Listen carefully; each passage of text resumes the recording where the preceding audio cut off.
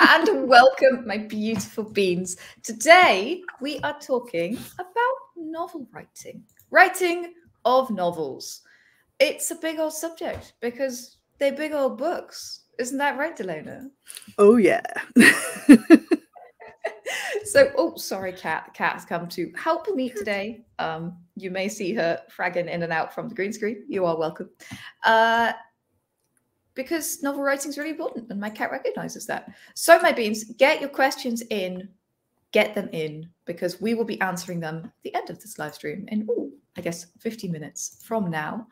But in the meantime, may I introduce once again the highlight of many writing streams, the amazing Deleyna Ma, teacher at the Lawson Writers Academy. She writes as Deleyna Ma. She runs a small indie publishing company called Heart Ally Books. I love that name. She's a web and a web design company for authors. She has written 2 of your finest novels, Sisterhood and the Dominion of Darkness, which are also published. And yeah, in general, Deleyna is an amazing person to talk about the subject, because not only does she see it from a writer who's written and published novels, she sees it as a teacher who has helped others write and publish novels, and as a publisher who does the literal publishing in between. So if there's anybody who can help us get our novel from, holy crap, I think I have an idea, to, oh my goodness, I have a novel, I think it's Deleyna. Thank you. What do you think, Deleyna? Are you up for helping us today? I love helping people with their writing. Writing is magic to me, and it's like, my passion since I was tiny. So yeah, everything books. Yeah, I feel that. I feel that. I think we should start though at the beginning, because I've alluded to, I have an idea, but sometimes it's not even that easy. Sometimes it's, I want to write. I'm desperate to write. What am I writing about? How do you overcome that, Deleyna? Well, I think a lot of it is, one of the things I like is you and I are on the opposite ends of the spectrum in everything in writing, which I love. For me, I start daydreaming about characters. For a lot of people, it's, you think about what you want to accomplish, what you want to tell, what story do you want to tell? And just giving yourself permission to daydream and think and come up with ideas. That's pretty much it for me. It's like I try to get a big concept and then find characters that fit in with that concept and then keep going. Yeah, absolutely. For me, it comes from the world building. It comes from the setting. I've talked about this before. I would never say write like this, write rather than like that, write however you want. But for me, it's the agile novel writing method. It's starting with a world. It's exploring the people and the stories that you could tell in that world until you can't resist writing. That's how it works for me. Like, I will start with the world building and the setting creation and the different people in this place and what are their struggles. And all of a sudden I can't stop myself from being like, it's a book. It's a book. It has to happen. This is my book. So that's where it comes from for me. Yeah. And then it grows and it becomes a series of books, right? Yes, horrifically. It's not supposed to. We can talk about that later if we get onto publishing. We will see how far we get in this journey.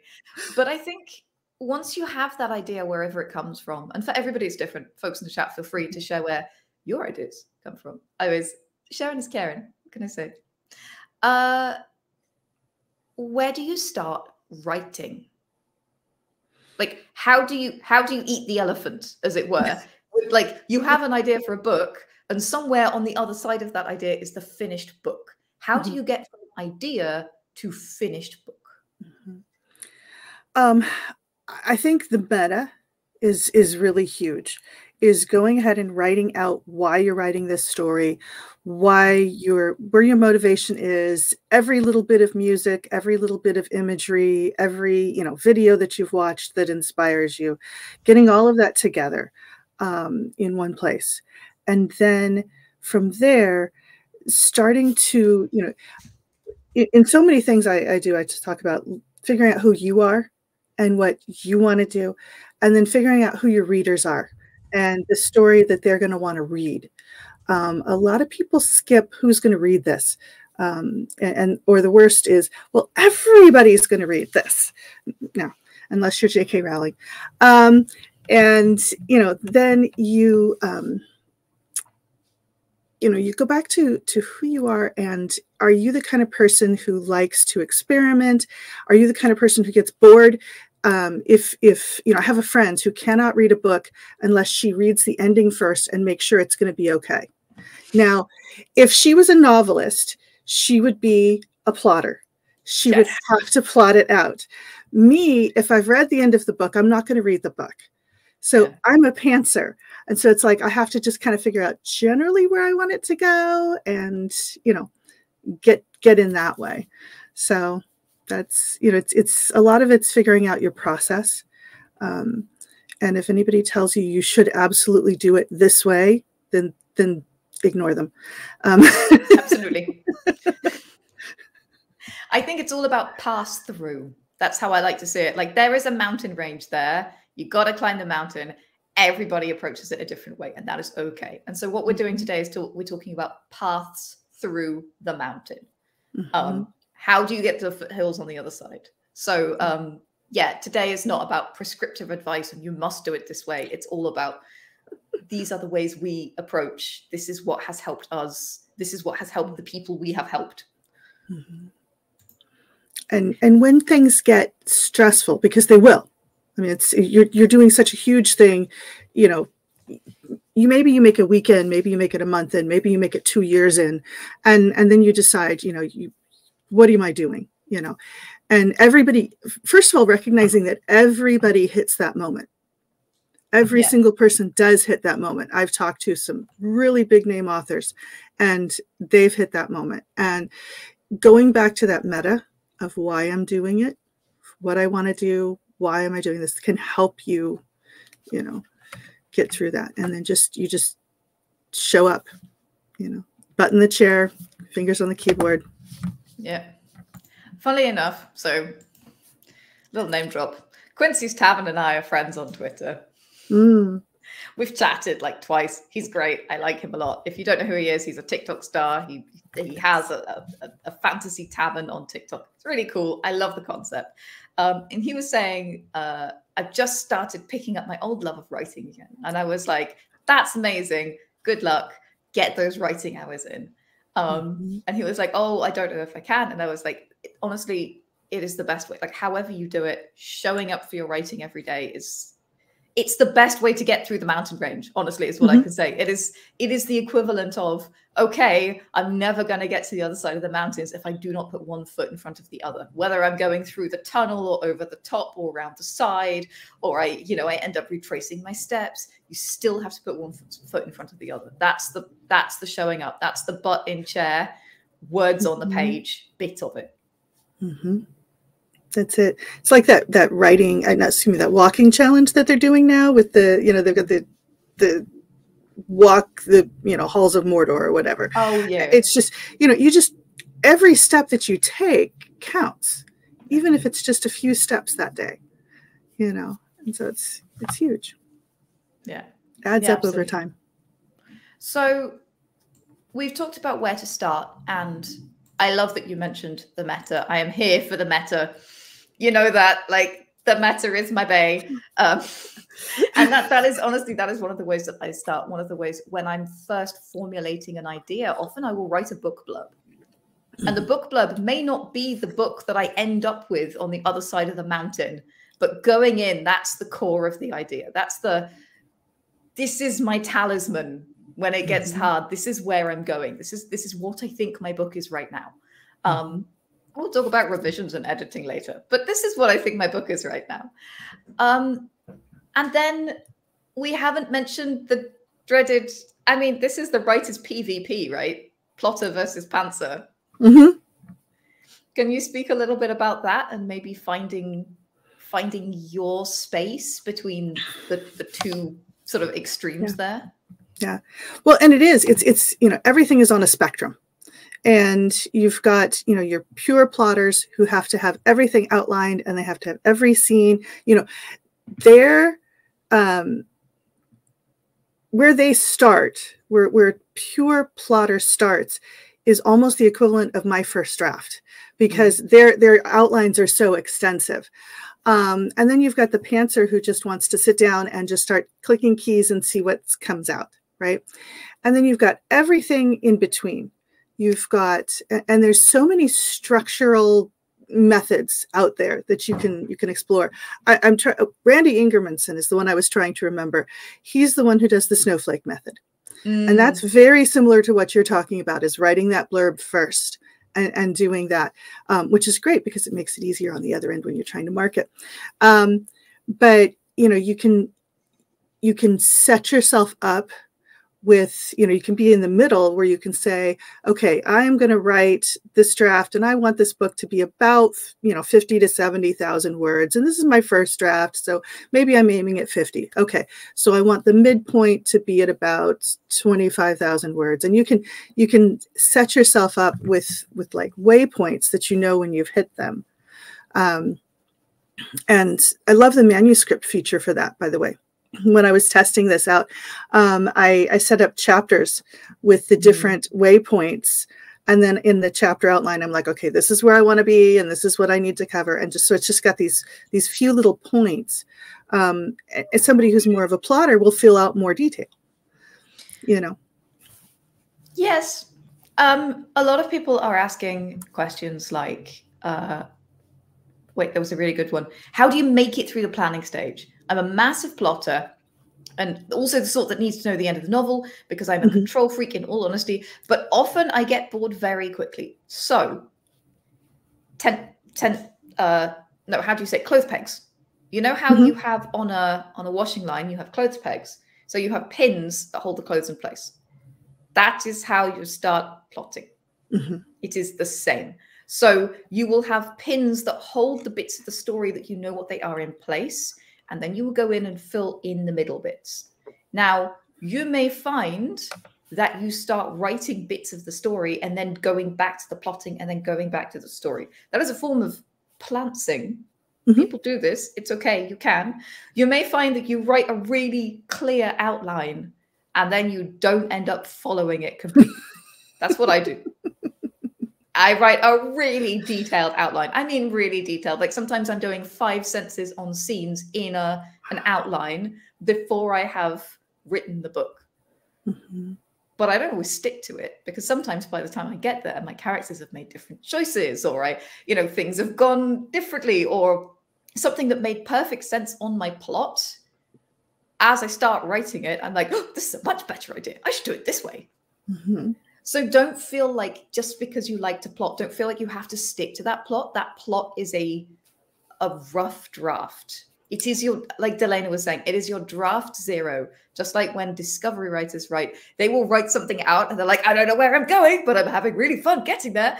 And you'll get to the end of the story and you'll be like, I kind of know what's going on with my story. Ish. And I already know that there's stuff I said in chapter 7 that I have said differently in chapter 15. And there's a character that says the same thing 3 times. And there's some business. For me, it's always there's business with a chair. There's always like my characters sit down far more often than they get up.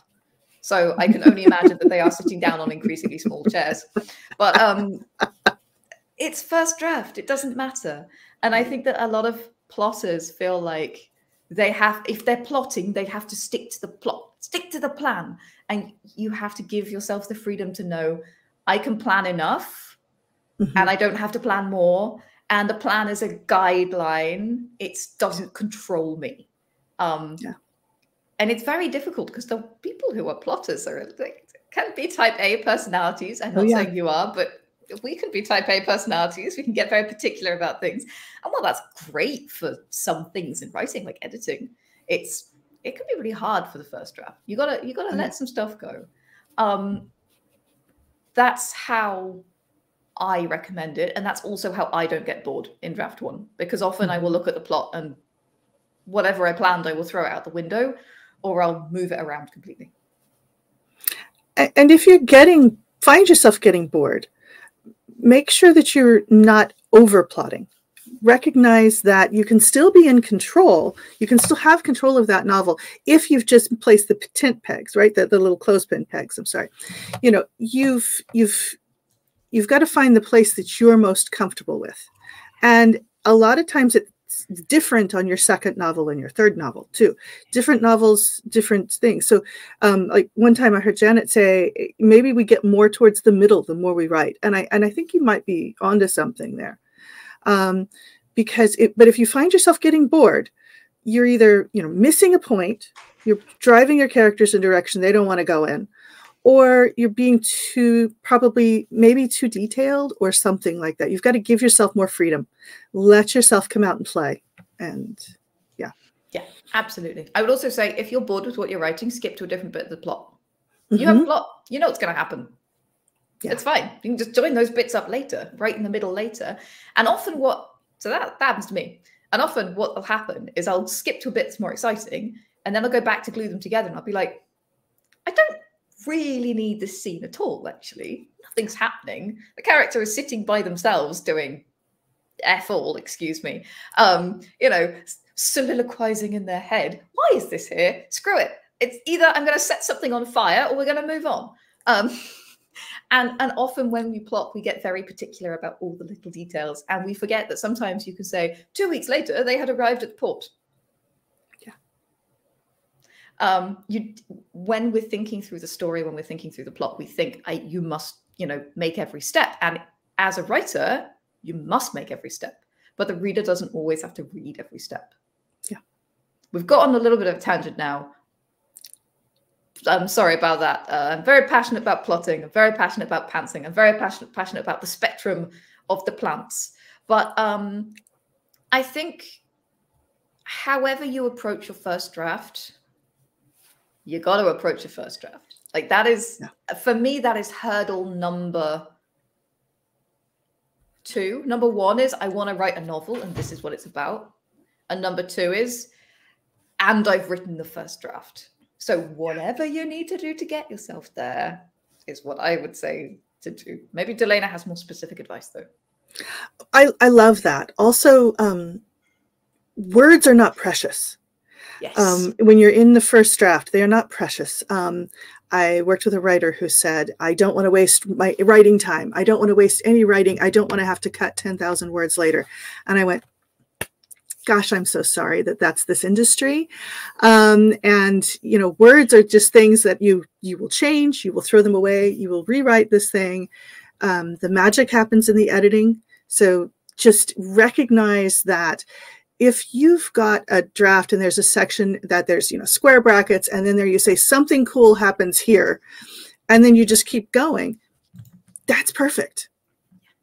Yeah. Very lightweight, but I think extra good for pantsers is a book called Stop Worrying, Start Writing by Sarah Painter. It's small. It's very nice to read. It's like a big warm hug in a mug. She's a very warm person. We've had her on the podcast before, actually. And it's a very nice book, particularly for beginner writers. I think that's very good at being like, don't worry, everybody writes nonsense sometimes. That's normal. It's part of the process. Oh, yeah. So somehow, by hell or by high water, we have thought of an idea for our novel. We have made that idea into something more solid. And then we have turned that idea into a first draft. What does our first draft look like, Deleyna? Really messy. It's going to have total, things going the wrong direction, and extra pieces that don't belong, and pieces that are in the wrong place, and characters' names that change halfway through. For me, it's always eye color that changes 3 times during the book. It's there. It's on the page, and it should be celebrated and treasured. It should not be published. It should not be allowed for anybody to read. But you've got something beautiful there, like a diamond in the rough is probably the best analogy. Yeah. So we have our first draft. It is our baby. What do we do with it? If you have time and patience, stick it in a drawer for a couple of weeks and then come back to it. because the first time you read it, especially the closer to the writing that you are. So let's say you finish it and you immediately go, okay, I finished it. Now I'm going to go back and I'm going to read it. And that same day you start reading it from the first. You're going to disappoint yourself. You're going to go, oh, this is garbage. Because we all see our writing through this magnifying lens, you know, and if you can put it aside for a week and then come back, you'll read it and go, oh, hey, that's pretty good. You'll see the good parts versus the bad parts. There's good parts and bad parts. They're there for everybody. You want to get to the place where you have enough distance where you can see, you know, there's good stuff here. There's really good stuff here. Okay, yeah, that's not so great. I can polish that up and work that way. Yeah. I think the distance thing is something that people underestimate. So a million years ago, I used to be a singer, professional singer, opera singer. That was my job. And sometimes there would be recordings of my concerts. Sometimes they would even go out. And I would cringe horribly.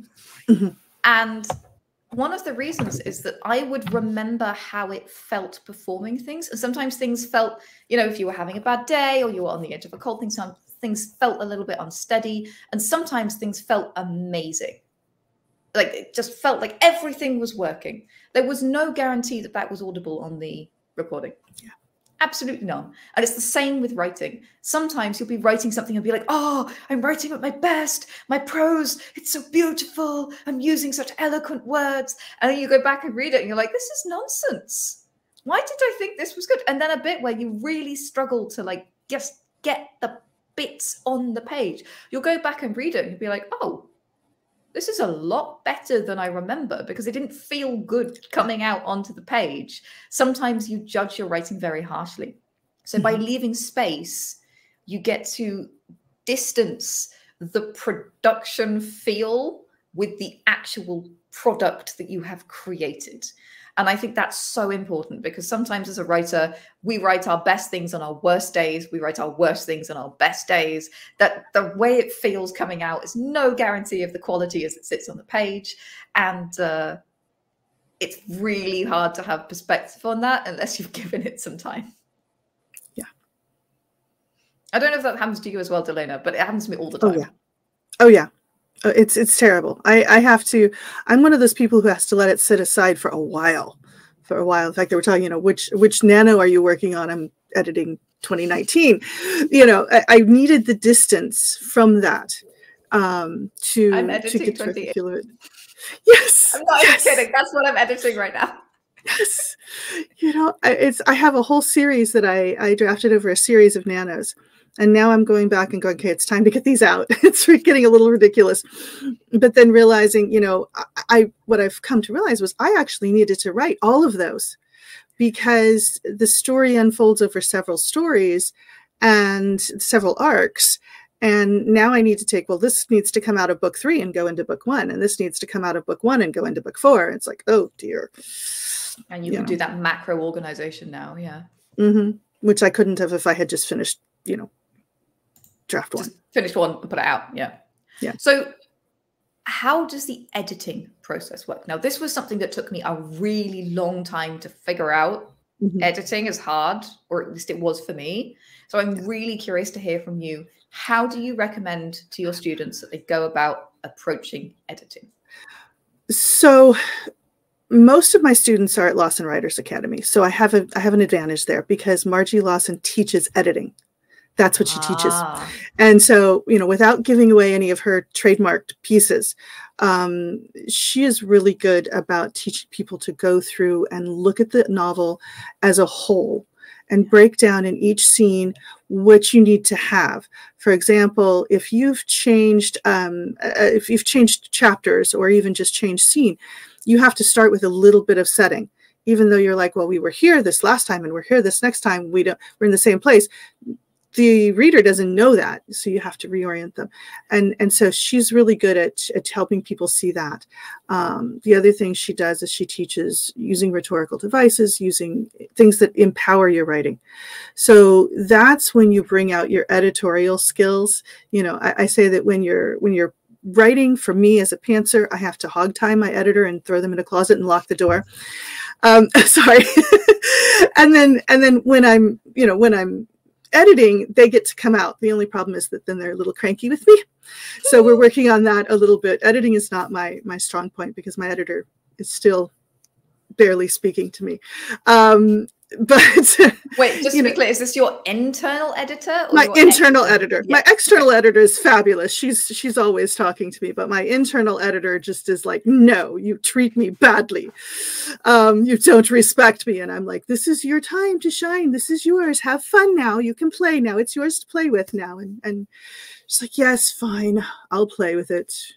Maybe. But that's when the magic starts happening. And that's when you can take a scene and you're like, okay, the scene is almost okay, but gosh, it would really need, this happens in the end of the book. Okay, I can set that up now. Yeah. Where you can weave through those threads. And so that's, it's magic. Yeah, absolutely. I think it's really important for new writers to realize that editing comes in waves. A lot of new writers will sit down at the beginning of the book and start polishing their prose. But that is a very dangerous thing if you're going to be hacking out scenes and rewriting characters and changing character traits. And, if you're reorganizing the book, which I had to do, for example, I had characters go all the way to Sweden in the first draft of my novel. And I was like, what are you doing in Sweden? Get back here. You're supposed to be in Italy. Stop it. Behave yourselves. I'm not even kidding. This was a thing that I had to completely rewrite. There was this whole arc of the book that just got chopped. If I had spent a month polishing those chapters to a shine, only to realize they had to be chopped, that would have been heartbreaking. Yeah. So start with the big things. On your read through, go through big plot. Are you missing things? Are there loopholes? Have you accidentally got weird insta travel from one place to another because you forgot to put anything in about it? Are the characters appearing to you as you want them to appear? Do you have two characters who should be one character, for example? That's something that a lot of new writers will do, where they'll have they'll have all of these side characters and suddenly you realize that actually they're all doing the same job in the book. So they could be combined, for example. Are you happy with your ending? Do you feel like it's doing your journey justice? Or does your ending need a rewrite? And if your ending needs a rewrite, what do you need to do about it? Again, that's where I would recommend, and this is how I did it. I had a whole plot for my first draft. I followed the plot. Some things happened. Generally, I followed the plot. And then I went and got this book again. That's Save the Cat Writes a Novel. And I replotted the major beats to figure out why it wasn't working, why it was very soggy in the middle. And that's where I used the template to tighten up what I already knew was a basically fine plot that needed tightening. And you can go back to these books again and again. They are very useful for that. You can check out, again, other things. The other books I showed, the character arc book, is your character arc reading true? Do they suddenly have a personality transplant halfway through the book? Is that too sudden? Is that something you need to pace? These are the things that you need to be thinking about in your developmental edit so that you don't start polishing prose you're going to chop. Yeah. So first of all, fix the big stuff. One of the ways I do this is with an alpha reader. Stephen King says, write with the door closed, rewrite with the door open. I think that's very wise. I have an alpha reader that I can trust enough to read a first or a 1.5 draft to. That is my husband. I'm very lucky. Not everyone has that. Someone like a critique partner can be helpful for that as well, where if you're reading a novel and you're like, I don't know what's wrong with it, I just know something's wrong. It's big, it's developmental, it's got an issue. Putting it in front of somebody else's eyes who understands that this is draft 1, draft 1.5, and it's not there yet, and you know it's not there, that can be really, really helpful. So after the developmental edit, which is where you move about the big pieces, you fill in the gaps, what happens next? So talking about books, I don't have a book to show you. But I will tell you, Margie Lawson's Empowering Characters' Emotions is a lecture packet that you do and you go through with your novel. So it's an interactive, and it's very inexpensive. But that's, you start going through and you start thinking, is this strong enough? What do I need to do to make this more powerful? What is detracting? What is enhancing? That's when you can start polishing things up. And getting things better. And I loved your topic about, an alpha reader that you can trust. I have a client who's struggling to finish a book, and I was out and I happened to run into her husband. Most of my people aren't local, but this one is. And he was like, I'm so sorry. And I'm like, why are you sorry? He goes, she asked me to read her book. And I said this, and she hasn't been able to write for months because of that. No. Yeah. And it's now you're stressing every time you see your husband. Not even that, my husband's like, I'm not reading your work. He just doesn't read it. So you have to have somebody you really trust. I had a friend who's a writer who said, what do I do? My friend asked me to read their book and a comment on it. And I said, okay, what draft stage is this at? And how good is this friend? And, he's like, well, I think this person really wants me to just say it's good. I'm like, okay, pass. Because if you give an honest opinion, you lose a friend. So you need somebody who you can trust, and when I do edits for people, I always say, so what are you looking for? How harsh do you want me to be? Because I can get really dark. It's like, this has to be ripped out and this has to be ripped out. And I'm not trying to be mean. It's just, your character arc, for example, if you've got your character arc wrong or whatever, it's the developmental that you're talking about. But after you get past that developmental, then it's all in the polishing stages and looking at the flow to make sure it's flowing smoothly, making sure that there's a hook at the end of each chapter, making sure that the reader is kept enchanted. If there's a part that's, boring, set something on fire. Take it out. That is my solution, in case you're wondering. Like, I just randomly set things on fire in my book. It helps. Or, insert dinosaur. But I don't know what you're talking about. I know. People on the podcast are going to be very confused. Go on. But you just, you go through until you've got it really well polished. And then that's when you're ready to start looking at beta readers. I think that's when you're ready to go with a little bit riskier reader, and get that feedback. And somehow you've got to distance your emotions from it enough that you can get honest feedback. You can ask for honest feedback and you can get the honest feedback. And then you can decide if you're going to listen to it or not. I'd recommend writing body language and dialogue cues from Margie Lawson. Again, nice. One of the techniques that she teaches is, she'll teach you how to do body language because she's a psychologist, right? But then she also teaches you, there's things that can come out sounding writerly if you use too much. And yet, sometimes we'll want to use a cliche. She'll teach things like cliche play, where you're writing fresh, really writing fresh, and you're theming your body language to the whole novel. And there's just beautiful, beautiful flow, and just wonderful techniques that you can learn to use. And she'll give you examples, and then she'll be like, now take this scene in your novel and do this and try this and see, then read it before and read it after. And so you're all of the practicing is done on your own book. Yeah. And so I recommend that kind of thing as well. Yeah. And for other stuff, again, I'm sorry, this is a bit of a book heavy episode, as I tell you all about all the books that ever existed. Everybody recommends Strunk and White for basic writing style. It is very good. It is the classic.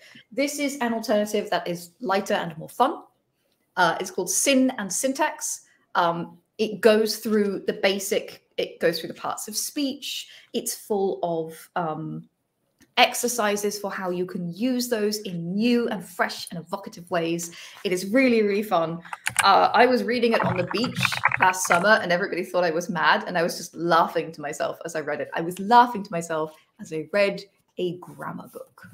It is wonderful. So another, if you're looking for more kind of craft style stuff, where you're like, yes, I've got my characters showing their emotions, and now I'm looking to do more showing and evocative writing of my spaces and, you know, my narration and this kind of stuff. That's a really good one to check out.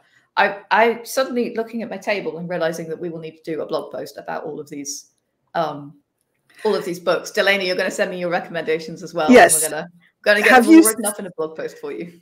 Have you seen the deluxe transitive vampire? No. And I can't believe I have lived until this age and not seen that. Tell me everything. That is a grammar book. I'm trying to pull up here so I can tell you the author's name. Karen Elizabeth Gordon. The Ultimate Handbook of Grammar for the Innocent, the Eager, and the Doomed. The deluxe transitive vampire. It is awesome. It is illustrated. It's very gothic in its illustrations, and it's just lovely. And it's another one that you will find yourself absolutely laughing as you're reading a grammar book, and you'll actually enjoy it. I don't have it here because my daughter stole it. That's so okay. You know, I think I'm getting that for myself for Valentine's Day. It's a good one. Valentine's Day to me. It's a really good one. Yeah. So beta readers, managing beta readers, it can be a handful. What are your tips? What do you tell them, and how do you manage them? Oh, some of the advice out there is to ask them specific questions, and I will put an asterisk next to that. Don't ask too many questions.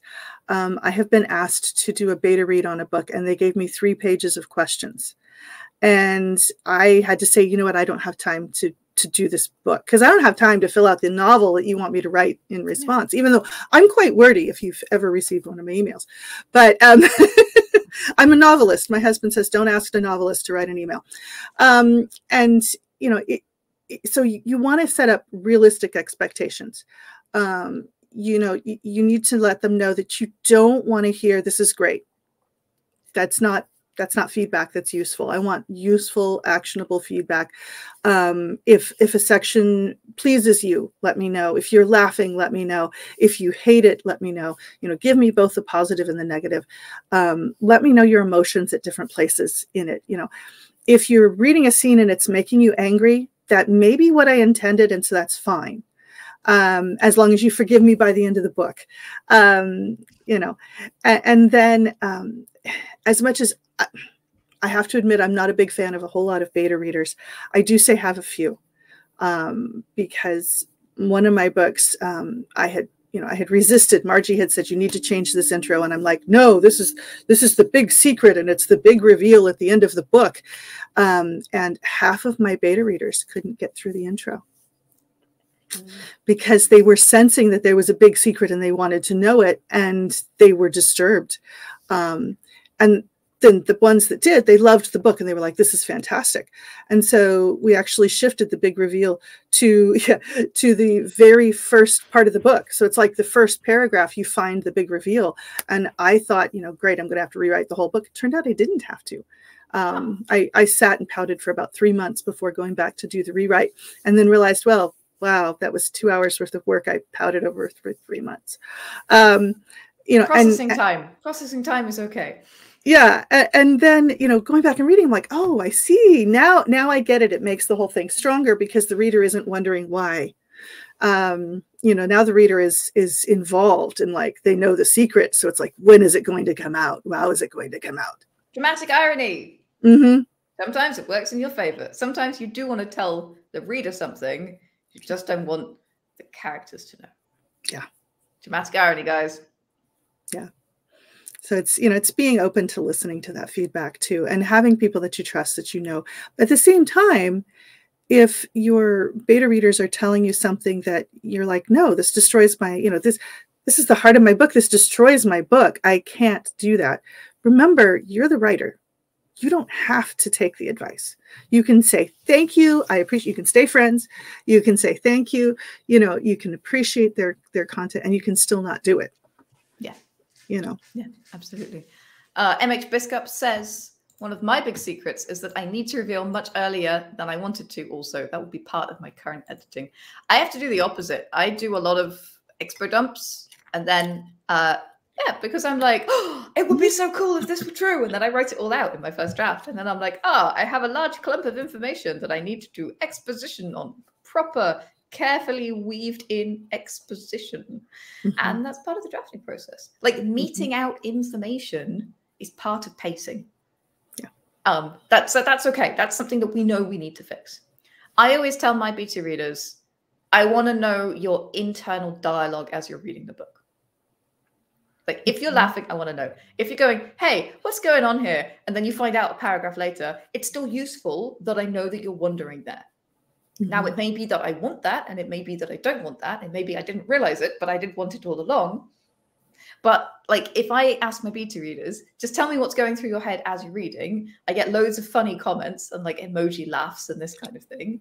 And then I get lots of question marks. It's just like, and that's absolutely fine. And then occasionally I'll get a sensible comment like, didn't he just say this? Or in the last chapter, he said such and such. Or why is this a problem now when before he was absolutely fine with this?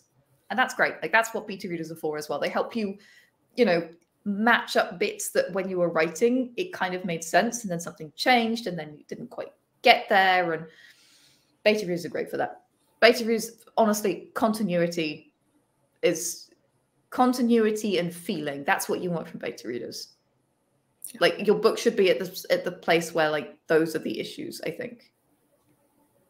Yeah, I agree. So what about novel writing tools that can help you? Because I think that we are in an age now where there are a lot of tools out there that can help writers. I've shared all of my books. I think we're good for books. But there's a lot of other tools out there that people try or people wonder about or they don't even know about. Do you have any that you particularly recommend or any you particularly don't recommend? Well, you know, I'm the biggest World Anvils fangirl. So for me, those are, you know, that you've got the tools built in there. Other than that, I do like Pro Writing Aid. I find that helps a lot. Yeah. Yeah. I use that one too. I found it very useful. It spots a lot of my, you're using this verb a lot. Maybe we could stop doing that. Some of those things where, for those of you who don't know, Pro Writing Aid, we are not paid to say this, Pro Writing Aid is, it's similar to Grammarly, but I feel like it's more oriented for fiction writers. Yeah. And it's got a lot of interesting education in the software as well. It has a free Chrome plugin that does a bunch of, not just spell checking, works with World Anvil as well, by the way, does a bunch of spell checking, but it also spots basic grammar issues, like where you have just made together the words wrong. It will spot that and help you. And they also have an editor on their platform that also integrates with other software as well, which is more chunky, and it can tell you a lot of stuff about, like, is your style correct? Are you using too many like ing words or li words? So that's garants and adverbs, for example. And it helps you tighten up your style, really, and spot words that you overuse, that kind of thing. Do you think that's a fair estimation of Pro Writing Aid? Absolutely. And bonus, if you're trying to do SEO on blog posts, it's really good, believe it or not. I didn't know that. Because I know it spots things like passive voice and that kind of thing, which as a writer, as a novelist, sometimes you want that, sometimes you don't, you know, so you can ignore it, but it's actually really good at highlighting. Yeah, I find it very useful in pretty much everything, including cutting down my emails. I would say if somebody said, I'm getting it now, it has a free version. Go and try it out. Try the free. It's for you. Not every tool is for every writer. So don't, just because we recommend it and it worked for us does not mean that you should like go out and buy it right now. Yeah. I don't want that on my conscience, but it was. I got a 50% off after winning Nano one time, you know, 50% off lifetime, you know, what you can't, so, you know, keep an eye out for sales and stuff too. Yeah. Other tools, you know, seriously, not a Margie Lawson commercial, but just because I've worked so much with her deep editing, if you can learn her deep editing method, use that repeatedly, It takes a book from a really good book to like New York Times bestseller level good. It's that level, and you can use it at different phases in the process to help you see. And so sometimes it helps. It just helps you see where things are. For example, when you're talking about that big section of backstory, it's a color-coded system. You can literally color code it, sit it across this. You can put your pages across the room, and you can see the problems from across the room. It's bizarre. And so then it tells you, if you have this big chunk, this is what you do with it. Yeah. That's really, I don't have a whole lot of other tools that I recommend at the writing stage, because it's just get on World Anvil, and get the words in there and do it. Whatever you need to use to work. Eventually, you're going to be working with an editor, and so whatever the editor needs is usually the extra tool we have to add. So, like my editor can only work in Word. We're working on that. We're trying to work in getting her into where we can work in World Anvil, but editors are deliberately and wonderfully, I'm sure she's listening. You're wonderful. I love you. Persnickety. We want them to be. Yes. We want them to be. She recently saved a book from having a disaster in it. Just several books I've watched her save for people. Oh, wow. Because she wouldn't let go of something. It was bugging her and she wouldn't let go of it. Whereas the author, you're going to be like, well, I know what I'm doing. I've got my dates right, and she's like, I don't think that happened then, and show me where your source is for that. And, making you go and dig out the source and, or, in your book, you said this happened and now this has happened and I've got your map here. And that, they can't be in a forest because it's a plain, and, That's great. That's what you need. Yeah. Yeah. You need that stage afterwards. I had Demetrius do this to me with actually the novel I'm working on right now, where he was like, "You've got a problem with your timing. Your timing doesn't make sense." And I was like, "It's fine. It's okay." It was like, "No, your timing's. If they're here at the equinox, they cannot be here in March. That doesn't." And I planned it all out on Chronicles, and I was like, "Oh crap, he's right." And I had to like reorder a bunch of stuff. It made the novel so much better. And now and because I'm also more time conscious now, I don't want to bore you with my novel crap, but like I'm more time conscious. So I've got like more like actual time shows rather than tells in there. It's a better book for it. That's the joy of like editors and beta readers and alpha readers. They teach you. You teach you, and it changes your writing. That's why when you go to write your second book, you're going to be a completely different, different techniques, different approaches. It's going to be changing. I mean, the particular author who had the time problem, the next book, every scene had a timestamp. Every scene had a timestamp. See, I've checked it. But a lot of the writers that I admire, when I think about it, I admire them because of that specificity, because I feel like I'm really there because of the specificity. And that's something you learn from beta readers and editors being like, but what's happening? Where are we? When are we? What's going on? Why does this make sense? So yeah, it is a whole growth process, getting all the way to the other side of the mountain, to pick up the metaphor we were using before. And you want that feedback then, even though you may not enjoy getting it. You want it then, because if you don't get it then, you will get it in the reviews. Yeah. And you don't want it in the reviews. You want the reviews to say, oh, this holds together so well, as opposed to, there's this weird time thing that goes on. Yeah, absolutely. Like you want it so you can fix it, right? Yeah. Mando Max says, are your drafts generally done in manuscripts too? I do. All of my drafts are in manuscripts. As you guys believe, I firmly believe in what we call on the team eating our own dog food. So I write all of my novels on World Anvil. I write all of my world building in manuscripts. I do all of my plotting in either plot templates or whiteboards. And I run all of my campaigns on World Anvil as well. Yeah. Because you know what? If I'm going to make a software, I'm going to use the software. Yeah, it's too good. It's too good not to use it. You know, I have so many tools available to me because of the industry I'm in. But for me, when I'm writing, it's World Anvil. And World Anvil presents a really clean document. And it separates formatting from writing, which is something a lot of people haven't experienced before. So you have to get your head wrapped around that. But you're focused on your writing and on the story, and it's creating something that later you're going to be really glad that it's clean when you come to the end. And yeah, I just absolutely draft and everything all the way to the end. I'd like to be very clear. I did not ask her or tell her or pay her to say that. No, I used to use, of all things, Evernote.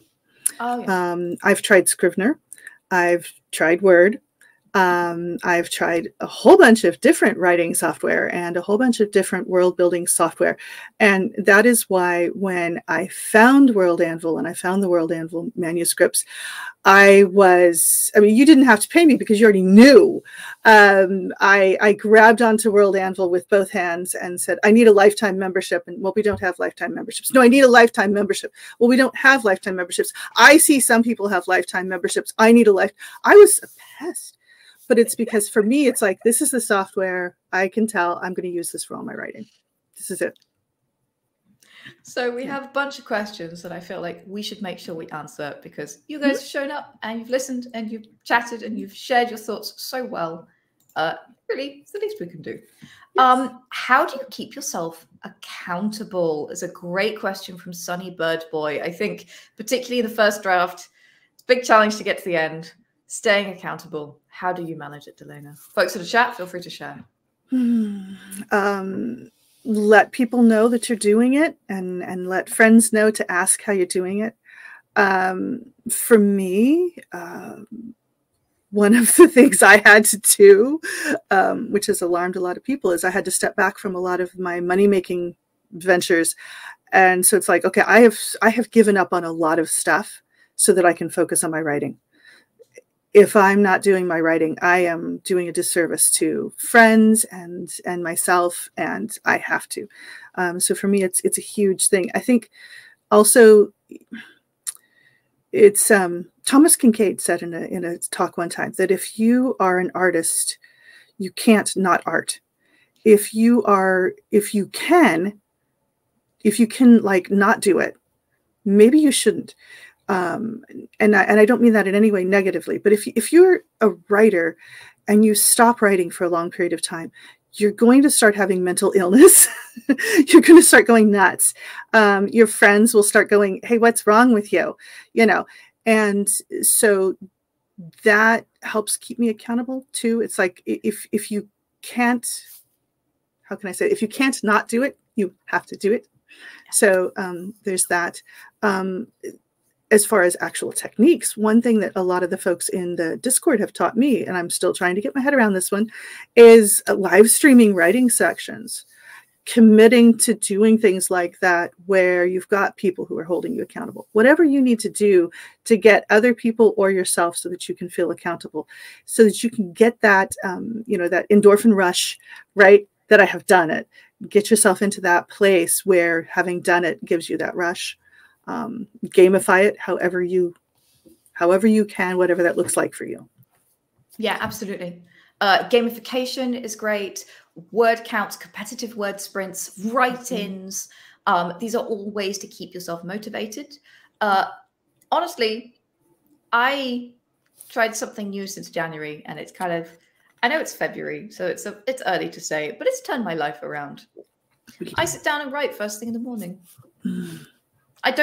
So I can do this. I'm very lucky because I am my own boss, and B, the rest of my team does not wake up as early as me because time zone. So I start writing at 9 o'clock in the morning, and I do not finish until 11 o'clock in the morning. So I do 2 hours of writing in the morning.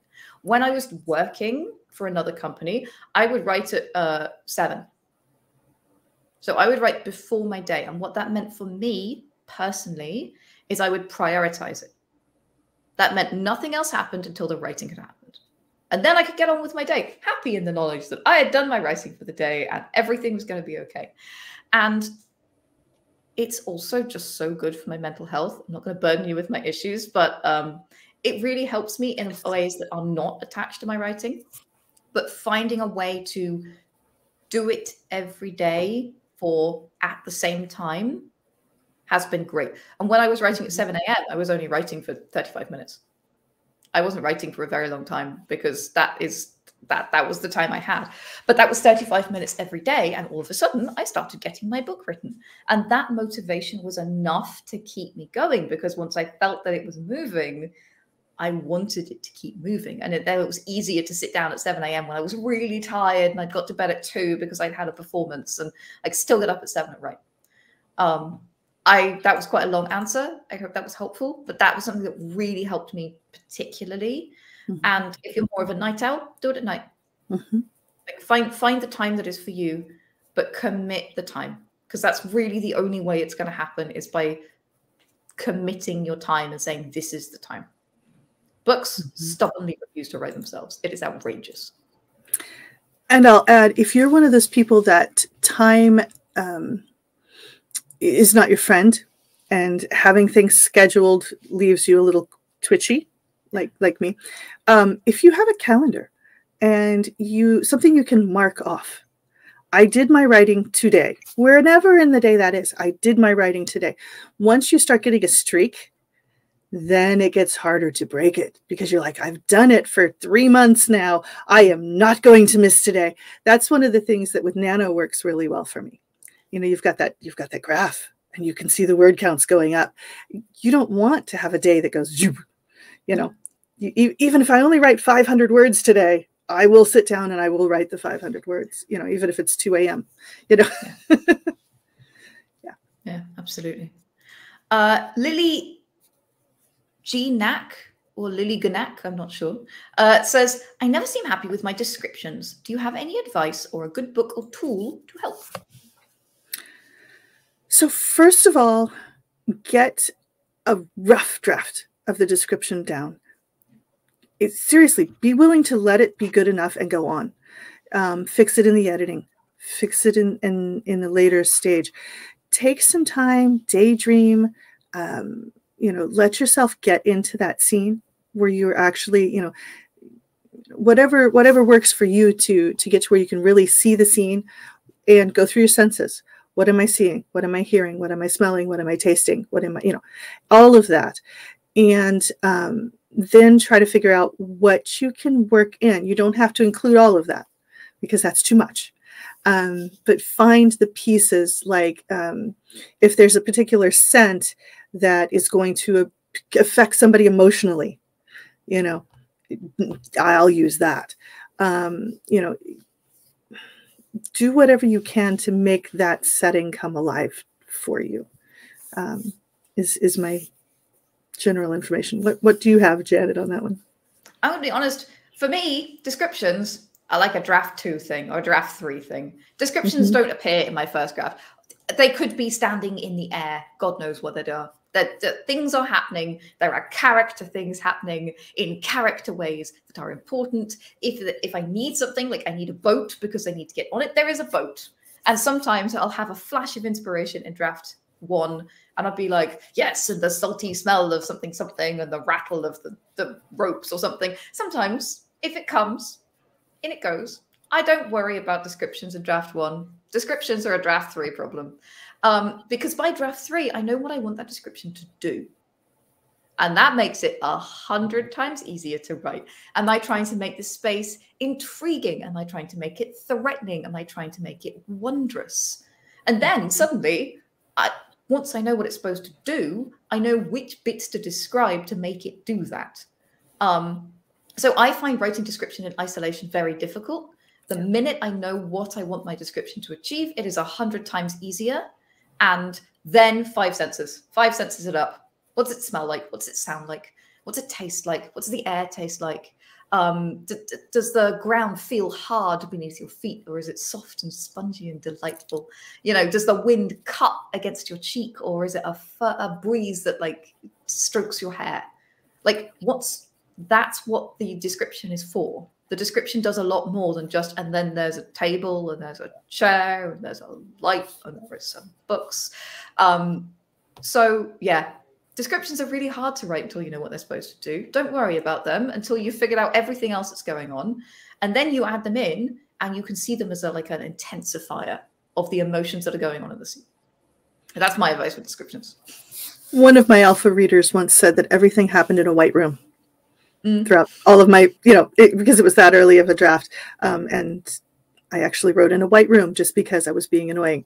Sorry, I got you. That was almost a spit take. Yeah. And also, being a little bit sarcastic, but you may be a screenwriter at heart. Yeah.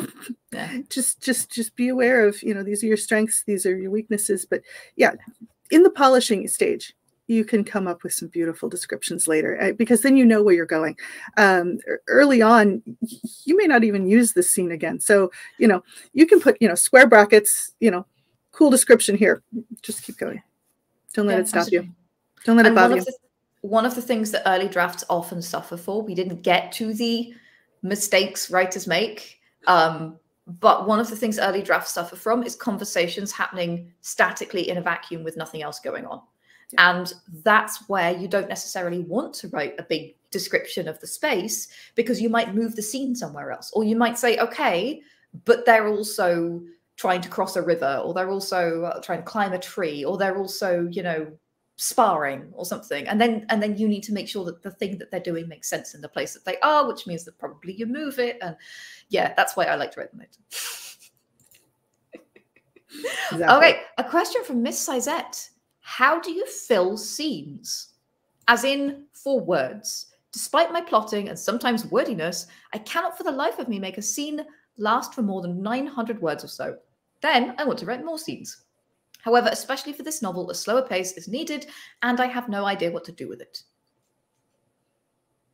I have an idea about this, but you go first, Deleyna.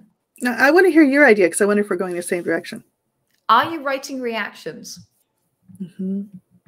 One of the things that young writers do, and first drafters do, and first draft young writers do, I still do it, is we write out what happens. By the end of the first draft, we have a great list of things that happened, which is fantastic. But it's not a novel. A novel is things that happen to people and the way they dealt with them. So often it sounds like you might be missing the, we got away from them, but oh my God, did you realize that they had this thing? I can't even believe it. And then she died. What are we going to do? How can we go on without her? This is a foundational moment for my character. I need a minute. It's so easy to forget those moments when you're driving through, especially if you're a plotter and you're like, I must get to the next plot point. I do this too. I am not judging. And then you go back and you're like, my characters have not had very many slow emotional moments. I wonder why that is. It's because you've forgotten the reactions. So make sure every time a big thing happens to a character, they have a chance to actually have a reaction. And A, your scenes will get longer. And B, you will also have more living characters that feel more vital. So that is my diagnosis of that problem, and I wouldn't worry about it until later. Get through draft 1 however you can. I really believe in that adage for me. Go ahead, Deleyna. Margie calls it impact on the point of view character. Get the impact that's there. Also look for things like they paused. There is never a pause that doesn't have an emotional component. And so it's really easy for us to say, he looked away, or, these little, and they're almost throwaway places. And again, Margie has a lesson called dig for the truth. Dig into that scene, into what's going on in each character. You don't have to put all of that in there, but make sure that you know it and make sure that it's shown somehow. So, in the body language of that character, if you have just, if the point of view character has just said something that is earth-shattering to the other character that's on screen, they need to take a moment and react. And then of course, are your descriptions well enough? What have you missed? And that goes back to the whole system of what's missing. But definitely you want to have, There's another tool that I wish I could remember. You'll probably remember it. Motivation reaction units. So there's the motivation and there's the reaction. MRU. Reaction. Yeah. Yeah. There's a whole book that's very technical and geeky, and I should remember the name of the author, and I don't. 50s, I think. Yeah, it's an older one, Yeah. but they're MRUs. So it's the character does something, and then there's a reaction, and then that reaction causes another thing to happen, and so make sure that those are there. Yeah. Yeah. You'll get them. And again, if it feels like things are too fast and everything's going too fast, and also your scenes feel short, often that's why. And it's okay to have short scenes, by the way. It's not a problem. Mm-hmm. Like some writers just write shorter scenes, and I always end up with longer scenes after several edits. That's the other thing. Like I had exactly the same thing with the book I'm writing. I pushed to get to the end. I realized there weren't enough reactions. I put in the reactions. Suddenly my scenes were 2,000 words rather than 900 words. And they felt a bit chunkier. But it's okay if you want short scenes as well. That's also fun. Because some genres are just short scenes. Yeah. And exactly. It depends on what you're writing. Yeah. We have, you may not know the answer to this one. I don't think I do. A question from Surayan. I'm interested in analyzing the mechanics of how a particular authorial style / syntax makes me feel a particular way. Mm-hmm. Can you suggest resources that teach how to break down syntax in this way? I'm looking ideally for a university level material. Yeah. Go and get the lecture packet from Margie Lawson on empowering characters' emotions. Get that one. That's her first one. That's her base level. If you need to go deeper, her second one is deep editing, rhetorical styles, and more. The third one is the writing, body language, and dialogue cues. That teaches you a technique that she has used and she has developed by analyzing New York Times bestselling novels. Okay. Mm-hmm. And so it teaches you a technique that it's a highlighting technique. You've got highlighters. I've got highlighters everywhere around here, and you can go through and you can actually highlight. It's going to teach you how to see the rhetorical devices, to recognize the rhetorical devices. It's going to teach you to really analyze the scenes, and she's got a whole bunch of webinars and stuff that she will actually live analyze scenes, and you'll see how she's using it. And that is what that is. It's in analyzing the mechanics of a particular style. And, you can, you're not copying that author, right? But what she has a thing called frame it, build it, where you actually break down the structure. Okay, rhetorical device, this rhetorical device with this rhetorical device, and this was how the paragraph came together. And you can actually break it down into the framework, and then you can try it with your own writing. Amazing. So, and that's better than any yeah, it's good. You'll like it. It sounds fantastic. I'm sold. I think I'm going to need to go check out Margie Lawson's stuff because she sounds like a genius. I had a writer that I taught this material to, and she was rewriting her thing, and she said, I almost feel guilty because I'm manipulating my reader's emotions so strongly in this. And I'm like, yes, that's the point. She's like, I didn't realize that. And so that was the thing she said, was she went back to her favorite novels and analyzed her favorite novels and how they were using techniques. Rhetorical devices are powerful things. Absolutely. Absolutely. And the very last question, I'm sorry, we have gone on because you're too fascinating, Deleyna. At what point do you think it's edited enough I could start trying to publish this? Ask the oncoming hoop. There's going to come a point where you hate it. You're getting close. If you can get a chance to have some level of a professional editor go through it with you, you're never, the cost is often staggering and frightening, but you're never going to regret it afterwards. As long as you get a good editor. Please be careful with editors. Get referrals, have them do a sample edit. A bad editor can destroy a book. A good editor can make it. Part of the publishing process is one last polish. Mm. And I think we talked about biggest mistakes. Publishing too soon is the biggest mistake that I've ever seen. The second one is thinking you're going to make a lot of money on this. Do not pay. There's a really good book, Writer Dad. which I should remember his name and I don't, but it's writer dad who tells his life story of becoming a writer. And he was so sure he was going to become rich, he put the mortgage on the credit card. No. Yeah. He lost everything. Now it has a happy ending, but there's some mistakes. Yeah. And I've seen that one. I've seen that one more often than you would think. I see that one a lot. Yeah. I had somebody contact me. I'm in trouble. I need to write something to get out of financial trouble.